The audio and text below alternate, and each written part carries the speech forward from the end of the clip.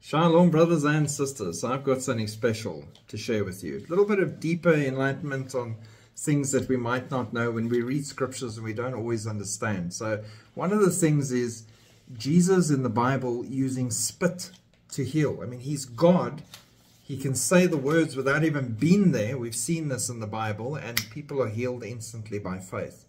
But let's look at three particular scriptures. The first one, Mark 8, verse 22 to 25, says the following. He came to Bethsaida, and they brought a blind man to him and begged him to touch him.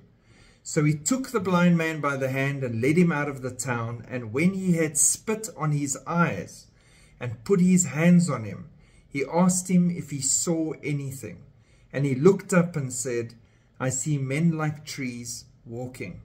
Then he put his hands on his eyes again and made him look up, and he was restored and saw everyone clearly. So spit, part of the process. Then we go to Mark 7, verse 31 to 35. It says, Again departing from the region of Tyre and Sidon, he came through the midst of the region of Decapolis to the Sea of Galilee.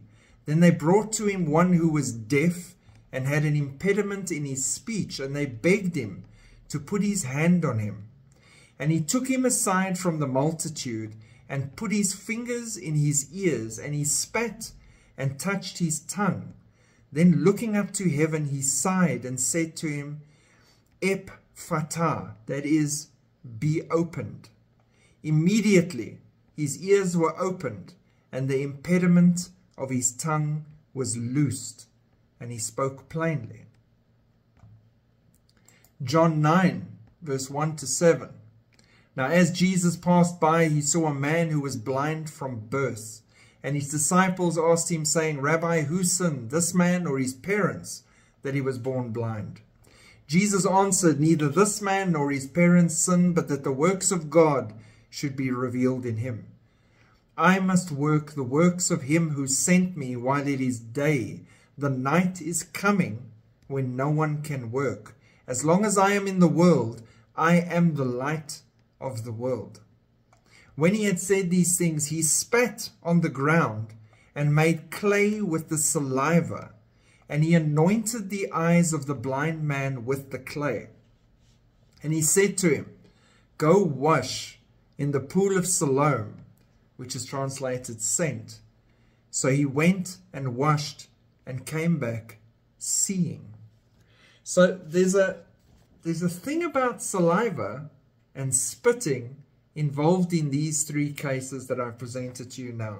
And there's something deeper I want to show you here that you might not know.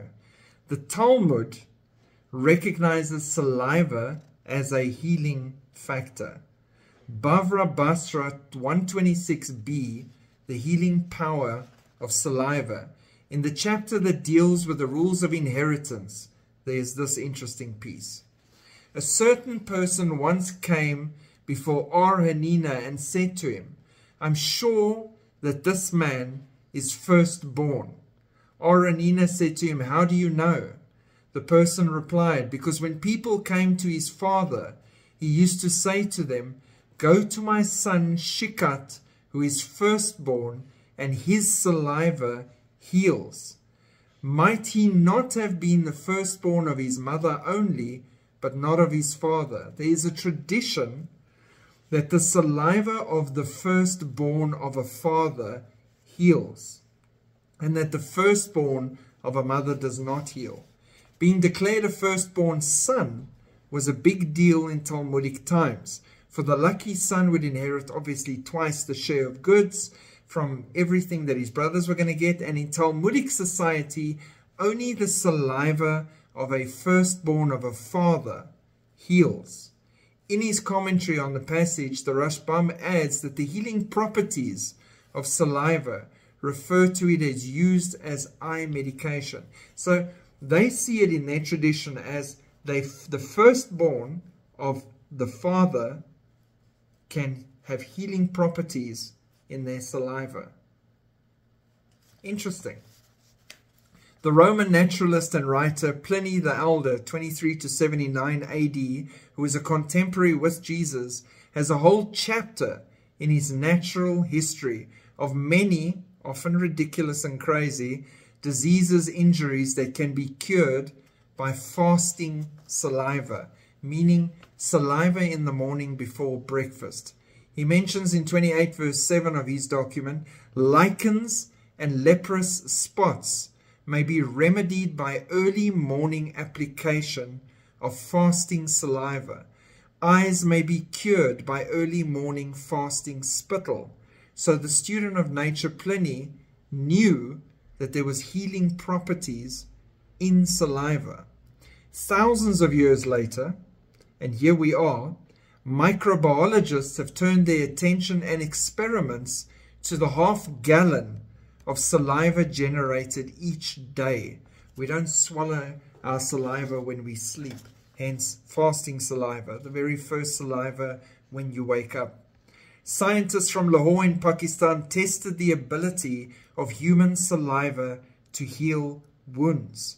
They collected saliva from 24 willing human spitters and applied the saliva to 2 centimeter by 2 centimeter wounds on the backs of 30 fully grown adult male rabbits.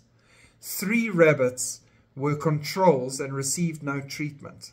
Another 3 had standard antibiotic ointment applied to the wounds, and the remaining lucky 24 had the saliva applied every 2 hours for 2 weeks. The Pakistani scientists noted the healing speed on the wounds on which saliva was applied was higher than the wounds on which healing medication was applied. Isn't that interesting? They concluded healthy human saliva possesses significant antimicrobial as well as wound healing properties. The innate ability of human saliva, mainly attributed to histatin protein, suggests salivary proteins can be used for medicinal purposes. They have found histatins in our spit. Histatins are a group of histidine-rich cationic peptides which are antibacterial and antifungal and are found only in humans and primates. Cuts in the mouth heal much more quickly in the oral cavities than skin lesions or similar wounds, healing in 7 days. They also found, this is where it gets exciting, neutrophils with their abundance of white blood cells, which are the microcells that protect our body against infectious diseases and foreign invaders. And they found laminin in our saliva.